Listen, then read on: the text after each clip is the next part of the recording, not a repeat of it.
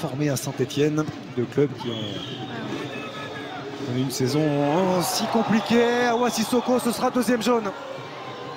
Ce sera peut-être anecdotique, mais deuxième jaune synonyme de carton rouge pour Hawa Cissoko, en retard dans son intervention sur Gabriel Onguené.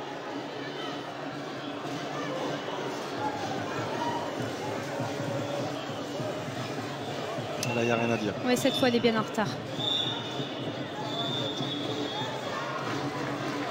C'est malheureux parce que je pense que le premier jaune n'est pas mérité. As it stands, going second in the table.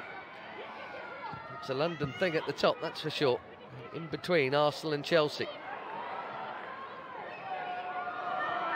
Cissoko getting physical again, and then kicking the ball away. Well, she's going to do very well to stay on the field here. And it's going to be extremely lenient if she does.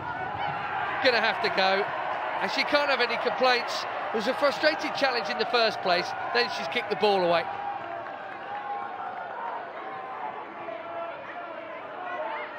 You can understand she's angry, but got to keep long unbeaten run. That's a decent ball over the top here. Cissoko tries to get something on it. Terrific goalkeeping initially, and then the shot from Carter. They're claiming handball. What's the referee going to give?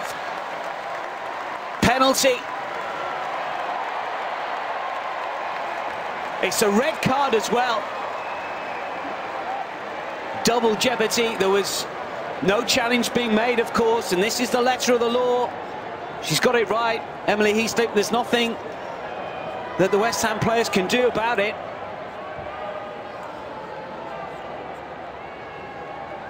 Well, here's an opportunity, and Kagman, who managed to convert 4 times from the spot last season, will potentially have an opportunity to do so again. Here we go, Carter, and it's Cissoko that comes across, arms up.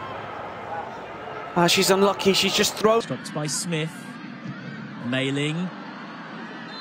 Dispossessed, and then Sarah Mailing with something that looks more like a rugby challenge. And then the altercation continues between Mailing and Cissoko. Rachel Daly comes in to play peacemaker, and it's a red card for Hawa Cissoko. So Cissoko is sent off.